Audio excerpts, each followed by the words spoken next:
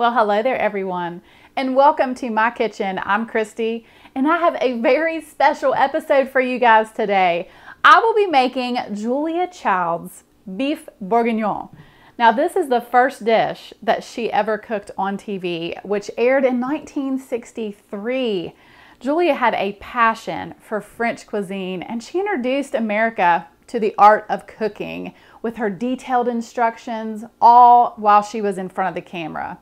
She definitely paved the way for female chefs, and I can't help but wonder, what was it like to be Julia Child? Boeuf Bourguignon, French beef stew in red wine. We're going to serve it with braised onions and mushrooms in a dark wine sauce. It's a perfectly delicious dish.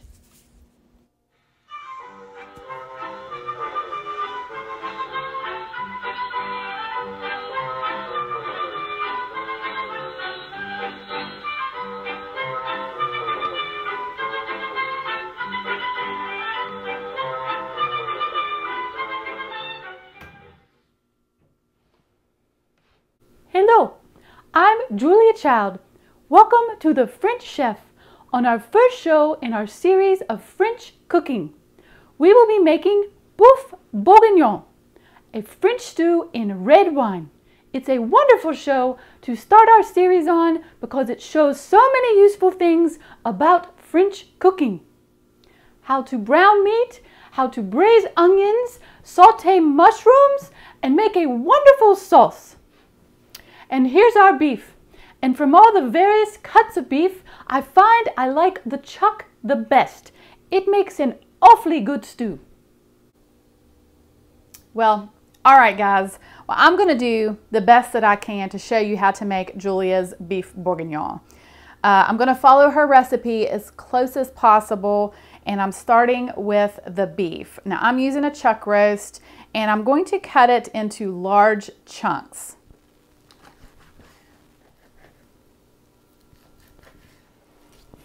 All right, there.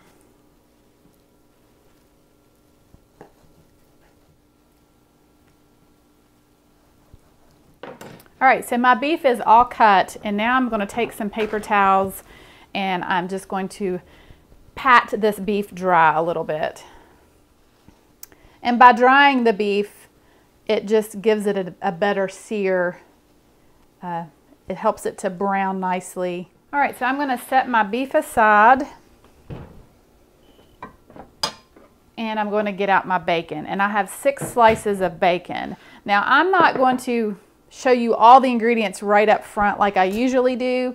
I'm going to just kind of show you as I go.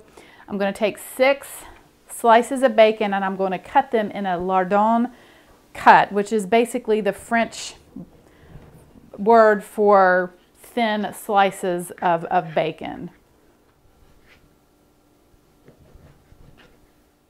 All right, so I'm going to put my bacon in a pot of water, and I'm going to simmer it for 10 minutes. All right, then I'm going to drain the bacon. All right, I'm going to add about a tablespoon of olive oil to a large cast iron Dutch oven that's enamel coated. And then I'm going to add my bacon, and I'm going to cook it until it's crisp. All right, so once your bacon is browned and crisp, I'm going to remove it from the pan using a slotted spoon. Then I'm going to begin to sear my beef, and I'm just going to place it right in this Dutch oven. But make sure you don't crowd your pan because you want it to get a nice sear on it. So we will be doing this in batches.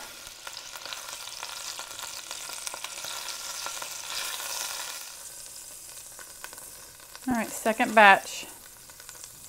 All right, so I'm going to set my beef and bacon aside, and now I'm going to add my carrots and onion. And that was two small carrots and 1 large onion. And I'm just going to cook them in this fat until they are browned and slightly tender. It'll take a few minutes. So my carrots and onions have been cooking for about 5 minutes. So So now what I'm going to do is I'm going to add the beef back to the pot. And I'm also going to add the bacon back to the pot. I'm going to turn off the heat. And I'm going to sprinkle with some salt. Just a couple pinches. And some black pepper. And then I'm going to sprinkle in 2 tablespoons of all-purpose flour. And I want to toss the beef and the vegetables in this flour.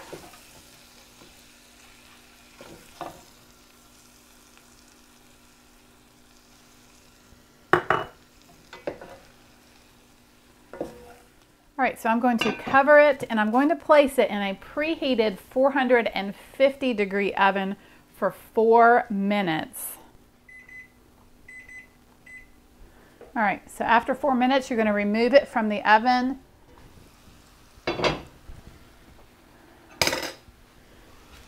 Give it a stir. And back in the oven for another 4 minutes. I'm also going to add 2 smashed garlic cloves. And then I'm going to add about 2 to 3 cups of red wine. And this is a Cabernet Sauvignon. I don't know how to say that. Sorry, guys. I'm also going to add about 3 cups of a beef stock. And you just want your liquid until it just comes to the beef. You don't want it to go over the meat.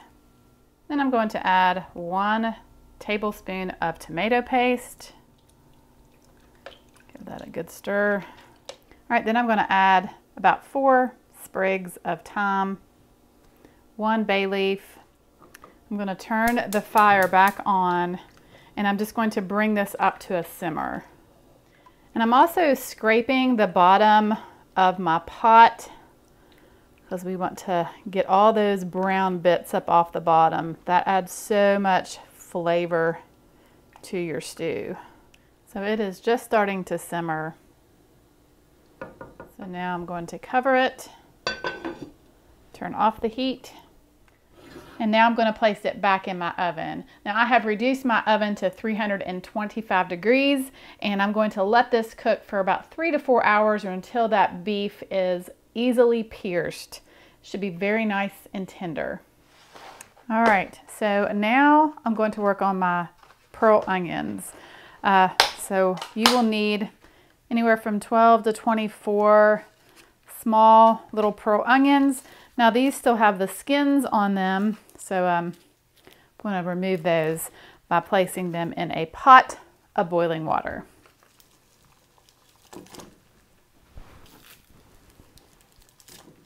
"20 seconds later, drain your onions, and I'm going to rinse them in some cool water.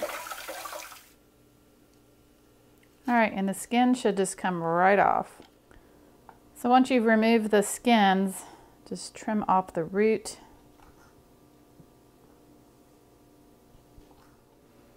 All right, so I have my onions here, and what we're going to do now is we're going to braise our onions. I have a large skillet. I'm going to turn the heat onto a medium heat, and I'm going to add about a tablespoon of olive oil, and I'm also going to add a tablespoon of butter. Now Julia says that you will know that your oil is hot enough when the butter stops foaming. I'm just going to let that go for just a little bit longer. That looks good. I'm going to add my onions. Toss them around in that fat. I'm going to sprinkle them with some salt and black pepper. I'm going to add about a cup of beef broth. And then the next thing I'm going to do is add an herb bouquet. I've got some parsley stems and some thyme sprigs. To that, I'm going to add a bay leaf. And then I've tied it together with some kitchen twine Typically you'll put this in a cheesecloth. I just don't have any cheesecloth, and this will work just fine. I'm going to add this to my onions. All right, then I'm going to cover them and let them cook for about 30 to 40 minutes until the onions are tender and the liquid has evaporated.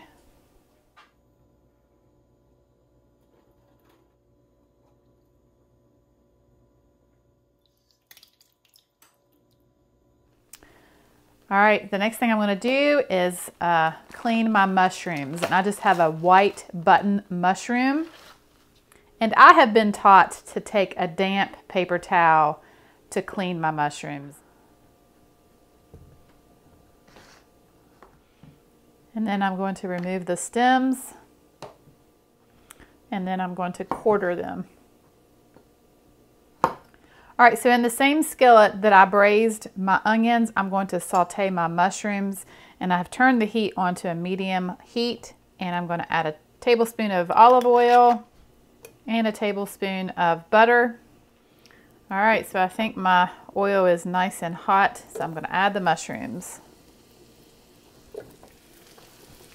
Give them a pinch of salt and a pinch of black pepper. And I'm just going to shake my pan until all those mushrooms are coated. All right, I'm going to add just a little bit more olive oil. All right, the mushrooms are looking good. I'm going to turn the fire off. I'm going to add them to my onions.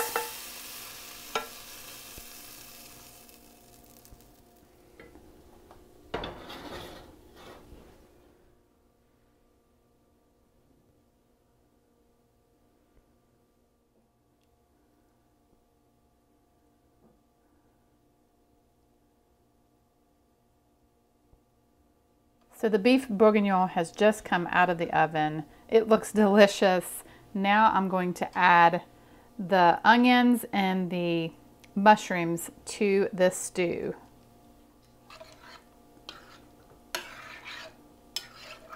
Just look at that. Oh, there's the bay leaf. Let me grab that.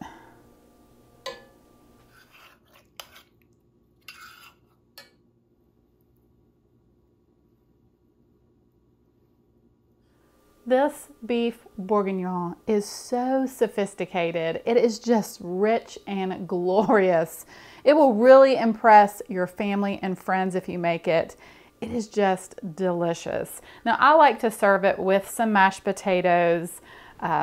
Traditionally, the French, I believe, had like roasted potatoes, but I like just a little bit of a mashed potatoes.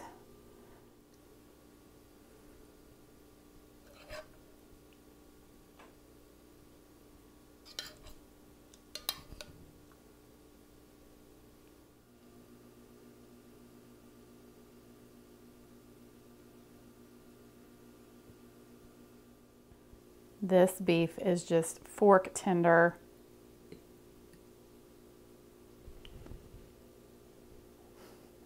The sauce on this beef bourguignon is just velvety, smooth, and creamy. It's just delicious. You know, when you make dishes like this, it's like you transport yourself back in time. And it's like it kind of brings a little bit of Julia to your life. It's almost like she is just right here with us. So now we have a wonderful, delicious French stew, beef bourguignon. And I hope you feel you can make a good stew after seeing this one. This is Julia Child. Bon appetit! All right, well, I really hope that you enjoyed learning how to make Julia Child's beef bourguignon, and I hope that you give it a try. Thank you all so much for watching. Have a wonderful day. God bless, and I will see you soon with more delicious recipes.